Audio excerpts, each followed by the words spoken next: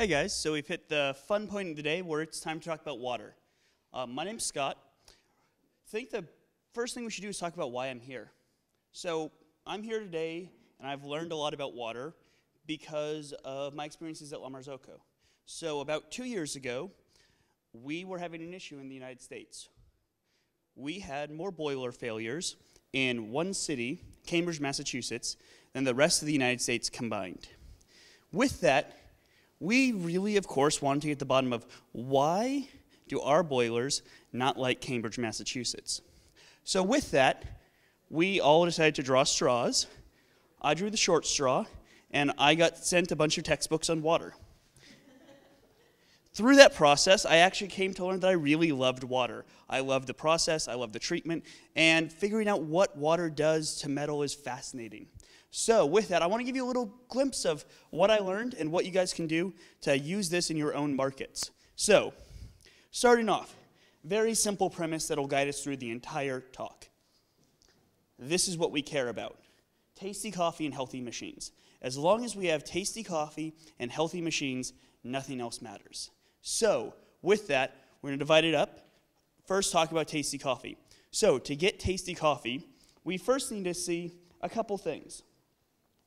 These 4 key terms.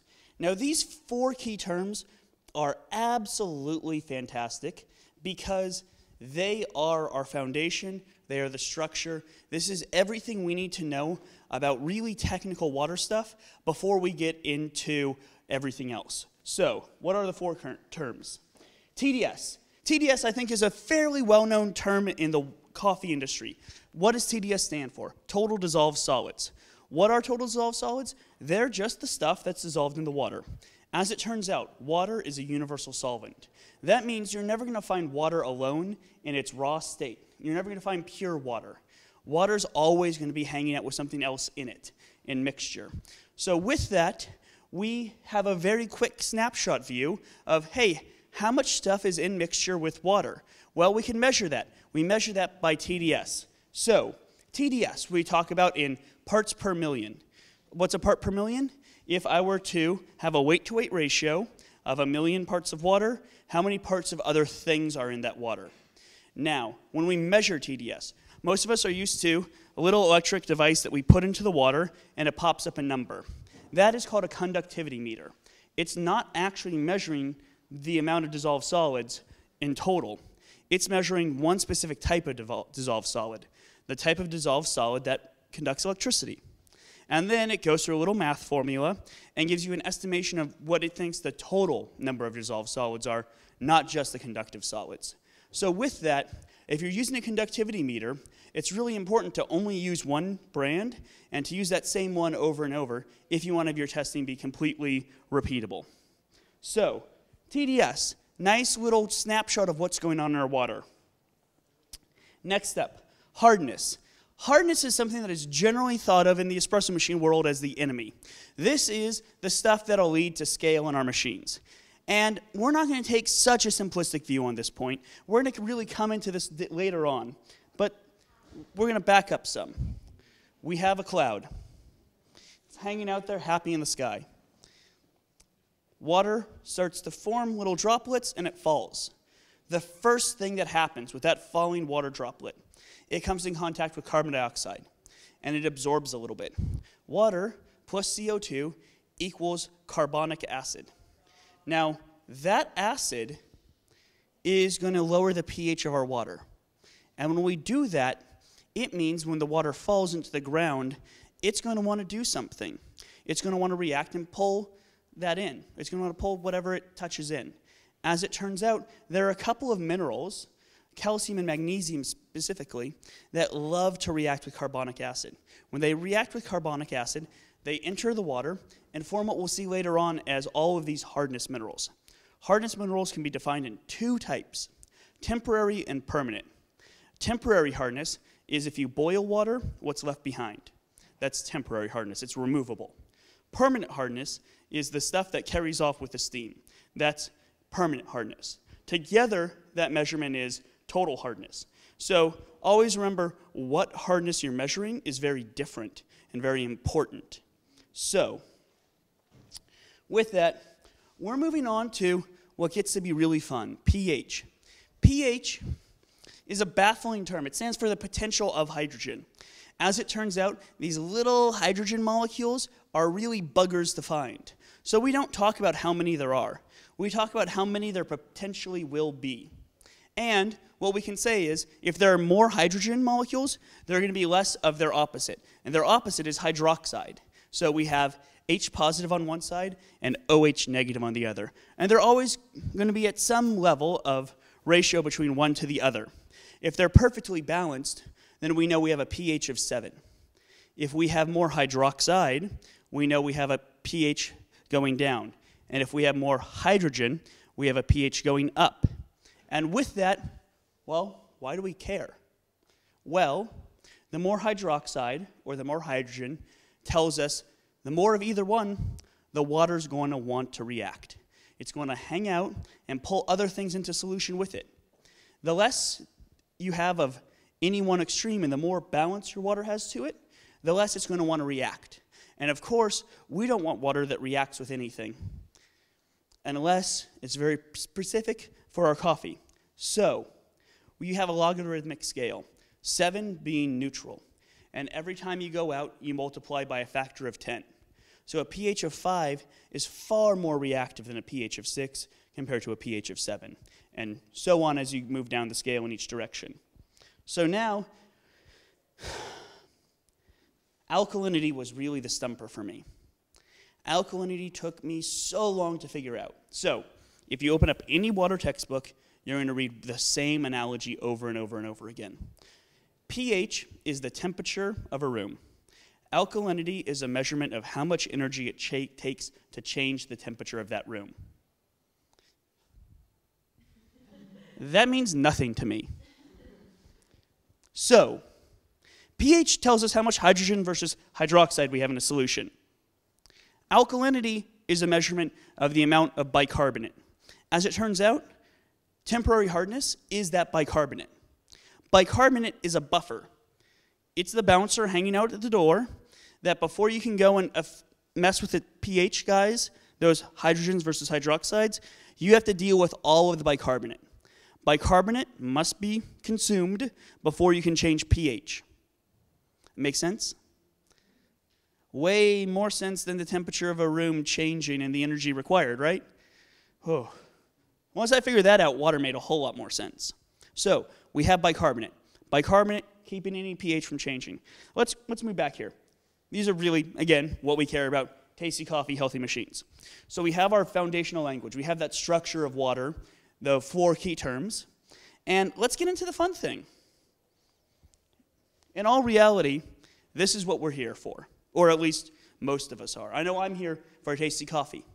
And as it turns out, we have some machines that make really tasty coffee. So how do we maximize this?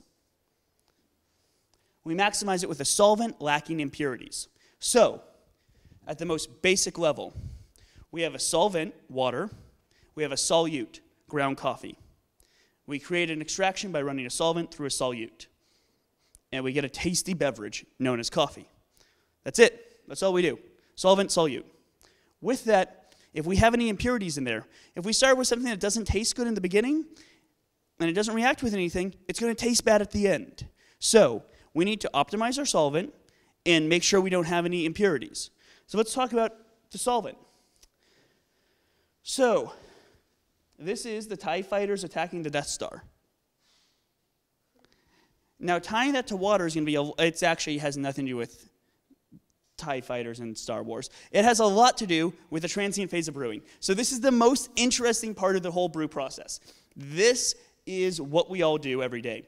We're all looking for this. So, first thing that happens, ground coffee. Pour water over it. Those little coffee particles start to swell. Awesome. We have it swelling there. Now, what happens next? This is the magic of coffee. We have the soluble acids start to go into solution and make their way, so those acids are positively charged, so we can see them as the pluses, making their way to the surface.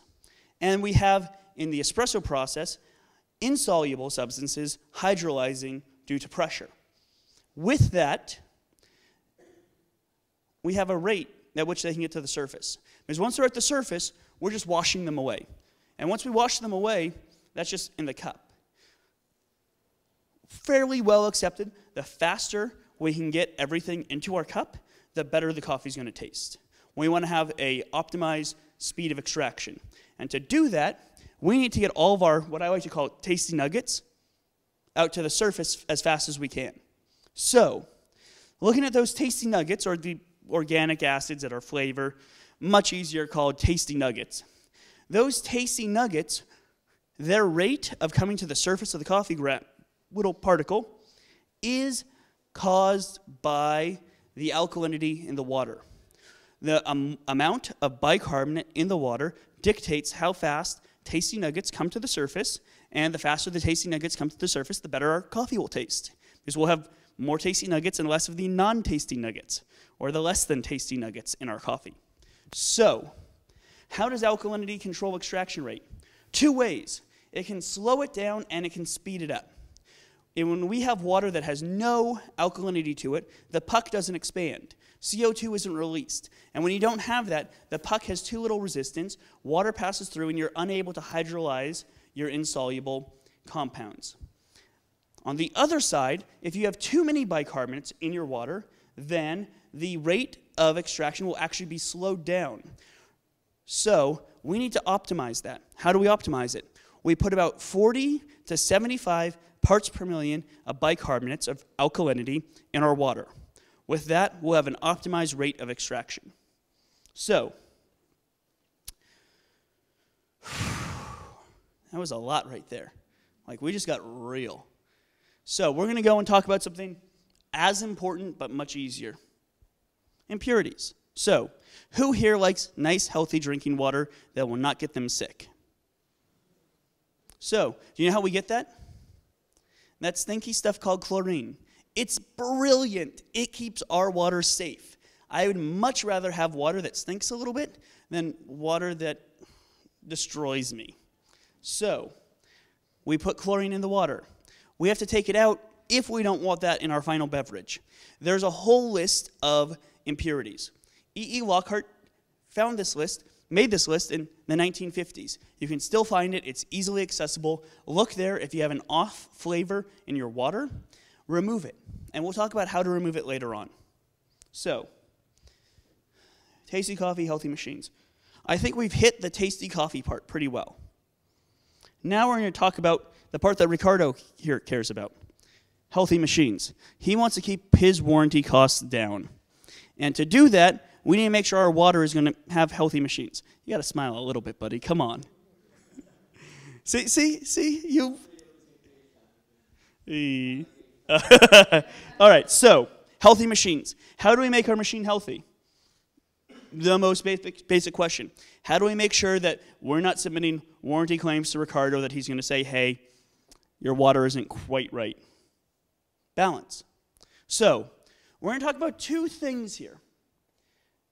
Now, these two things aren't directly 100% tied all of the time, but as it turns out, we're just making coffee. We're not creating the water for the cooling tower of a nuclear power plant, so we can cut a couple corners.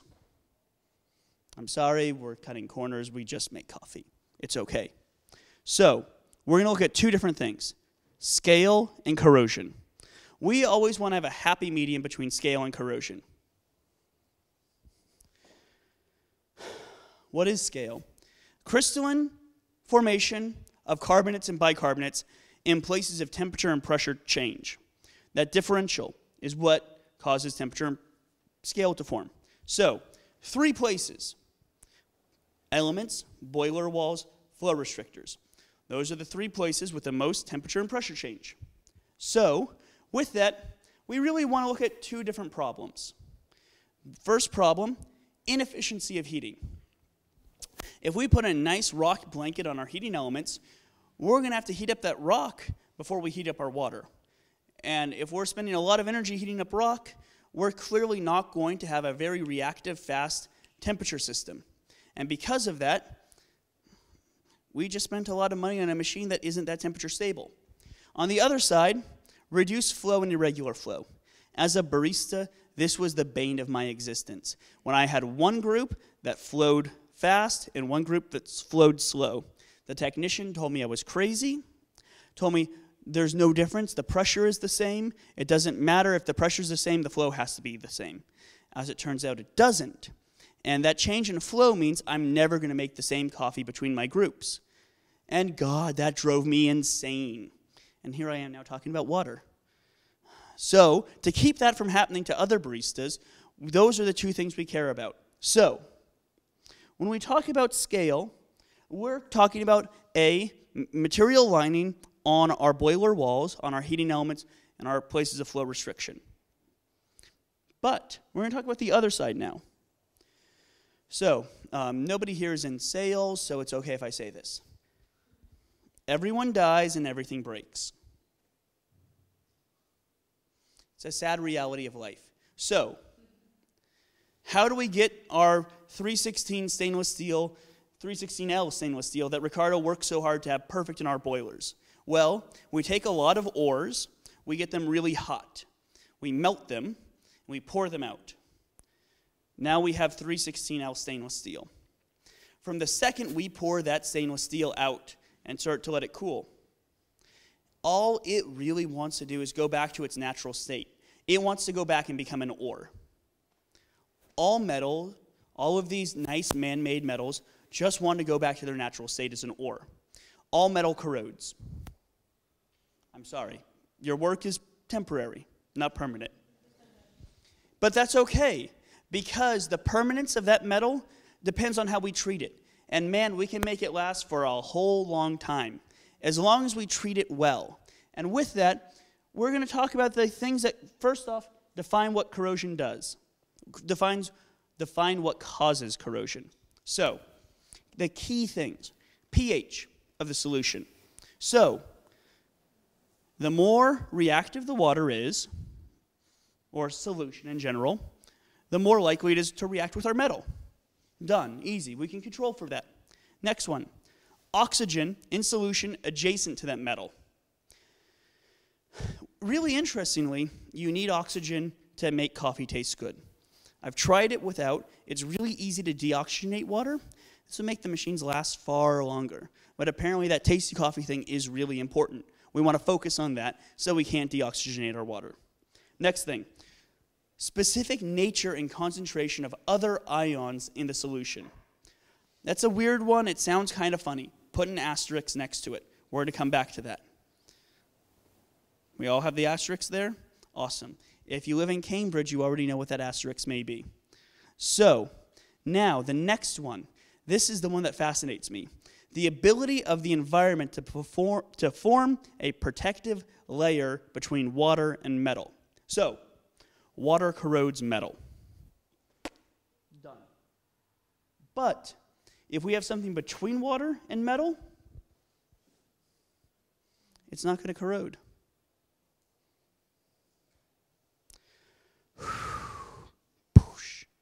Mind blown. Maybe scale isn't the enemy we've always thought it was. Maybe there's a healthy amount of scale. There's scale that doesn't cause too much inefficiency of heating and does not cause reduced or irregular flow, but does keep that pesky water away from our precious metal. Well, that's an interesting idea. Let's go back. We have an idea that we know what we want for tasty coffee. We know we want a healthy machine. We have a pretty clear idea now that we want water that will form a little bit of scale, that will protect our precious metal from the water we need as a solvent to make our beautiful coffee. So, we need to start quantifying things here. So the first step in that is, let's figure out what balance of scale we need, because too much is clearly a problem. So, looking at this, if anybody pulls out their phone and opens up Wikipedia right now, they will clearly see that the Langelier saturation index is technically not a measure of corrosion. It is only a measure of scale formation. let's back up a second here. What the hell is the Langmuir saturation index? Well, this guy named Wilfrid Langmuir in 1936 was working for UC Berkeley. His project was to figure out how water forms scale, at what rate it forms scale in municipal pipes in Berkeley, because that equation would let them tweak the water to not have scale form in those municipal pipes. Brilliant. He created this index where 0 is balance. 0 is zero scale formation. Positive, logarithmically, means more scale formation. Negative means likelihood of non-scale formation. Nothing forming. Well, with that, we're going to use this a little bit off-brand here. Technically, that side isn't corrosion, it's lack of scale formation. In my experience in the United States with La Marzocco's, there has yet to be a boiler failed that doesn't have an asterisk next to it, that has not had a negative LSI value, Langmuir Saturation Index value. If you're building a $100 million water treatment plant for a nuclear cooling plant, you don't want to just sort of kind of use this number. You want to do millions and millions of dollars worth of math because you got a couple $1 billion worth of nuclear power behind you. We're making coffee, so we're going to use some easier math. So, what does this math look like? So, oh man. As it turns out, I work in coffee, and because of that, this is very difficult for me to do. Yeah. So, quantifying the LSI is hard, and we'll get to an answer to that later on. But right now, guys, here's the magic number. Everybody pull out your notebooks. This is what you came here to hear. 0.3 to 0.7. That LSI range will give us positive scale formation, but is not likely to form enough scale to cause heating issues or flow issues. That's the magic number. So, you guys all have a magic number. Let's go to this asterisk. So, there are actually two asterisks I want to talk about. First one, chlorides. If you're in a place where there happens to be a lot of salt in your water table, like say Perth, Australia, or Cambridge, Massachusetts, salt loves the taste of metal. Done. Nothing you're going to do about it except for remove the salt. So, chlorides are one of our asterisks. There's another one. This is the health and safety one. Aggressive water. Water that has an a very negative LSI number is going to be hungry for something. Anything. It wants to pull things out of metal. As it turns out, lead and nickel are the two easiest things to be pulled out of nickel. And because of that, we all should give Roberto and Ricardo a round of applause, because you'll see more and more in the Marzocco machines, less copper and brass that contain lead and nickel are in the machine. The pump just changed from brass to stainless steel to ensure that with any aggressive water, there's no chance of getting lead or nickel into our solvent, because that's one dangerous solvent to ingest later on. So, we get aggressive water, we get chlorides, we have that asterisk down. All right, we've gotten tasty coffee, we've gotten healthy machines, we know what number we want. Well, how do we go from here? You need to do something I call an informed action. We know what we need in our water. We're going to test our water. So to do this, we're going to talk about something that's been a year and a half of work for me and Ricardo. This is something that I think we're both very proud of. A fuzzy photo.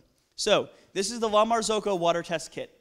Starting in January, every machine you receive from La Marzocco will have a 6-parameter water test kit. With that, you just have to circle some numbers. Simple dip strips. Use them, circle the numbers, and then you're going to know what your water values are. And then all you have to do is this, right? I mean, me and Ricardo can do it. Why aren't you guys going to? Oh. So we get that math sucks. So we built this. This is where the magic happens. You plug those 6 values into this table. You hit submit. The calculated LSI will come up, and then you'll scroll down, and you'll see this. This is what we recommend you use to reach that LSI value that will be between 0.03 and 0.7. That's it. That's what you have to do to get water that will be safe for your machine.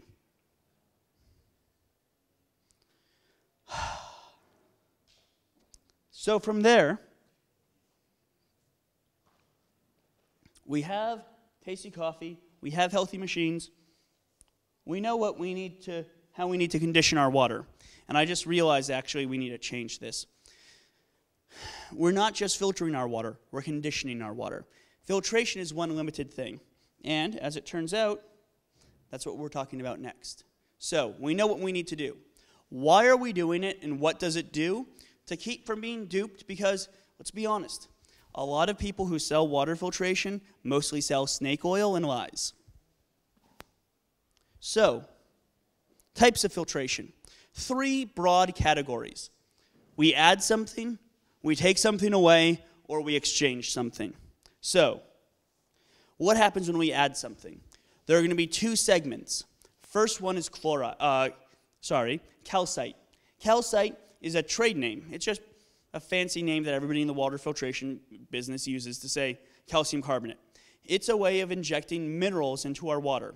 If we have water that needs more minerals to it, we add calcite to our water. Second form is polyphosphate. What is polyphosphate? Has anybody ever seen a water softener? And these are a couple different types. These are the ones that say scale inhibitor.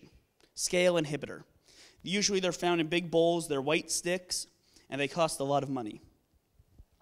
So, those scale inhibitors are chemicals that grab on to that calcium carbonate and hang out with it and keep it from sticking anywhere.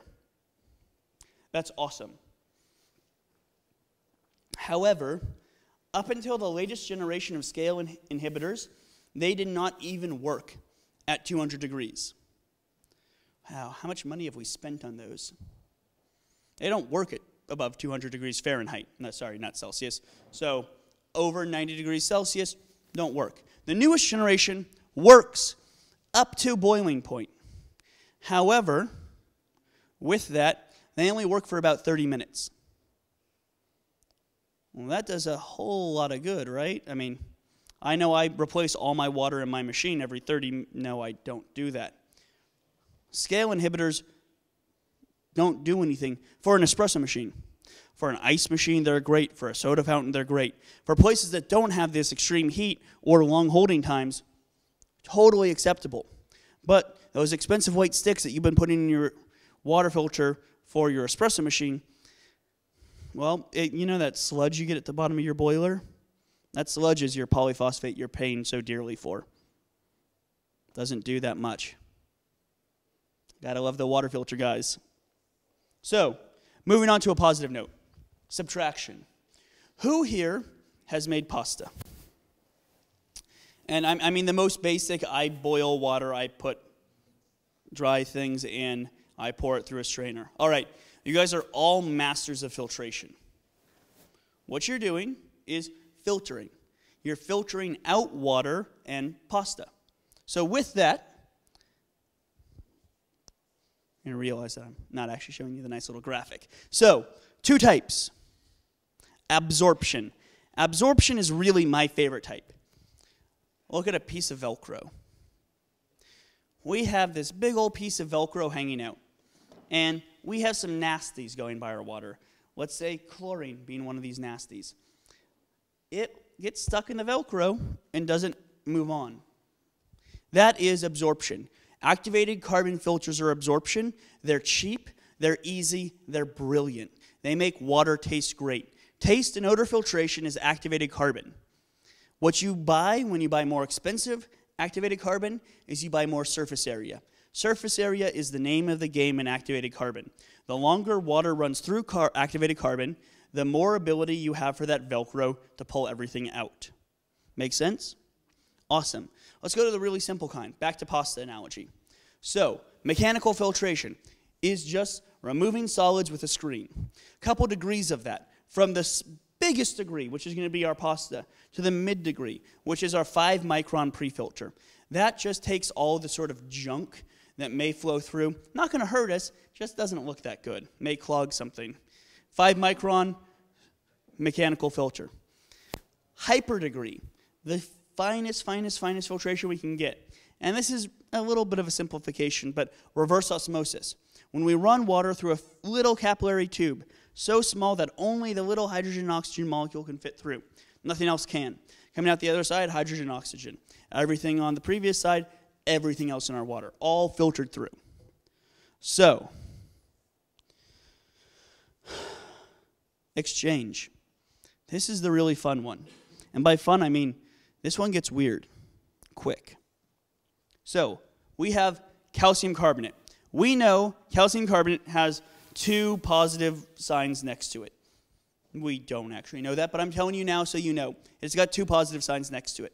That means it's going to want to stick to our boiler walls really badly. What we can do is change the calcium for Na, sodium, to make sodium carbonate. As it turns out, that only has 1 positive sign next to it and doesn't want to stick to our boiler walls as much. Awesome. How do we do that? An ion exchange softener. These ion exchange softeners are fine for healthy machines, but they're not optimized. They're not giving you a better cup of coffee. They actually may detract from your cup of coffee because sodium and coffee don't get along. It extends the brew time by a huge amount. Sodium softeners usually mean less quality coffee, but they mean a healthy machine and far less expense than reverse osmosis. So in some cases, softening is a better and more economical option compared to reverse osmosis. For the highest quality of coffee, however, reverse osmosis, usually when you need to reduce mineral levels, is the optimum way. So, with that, we're 33 minutes in, and I can say thank you guys very much.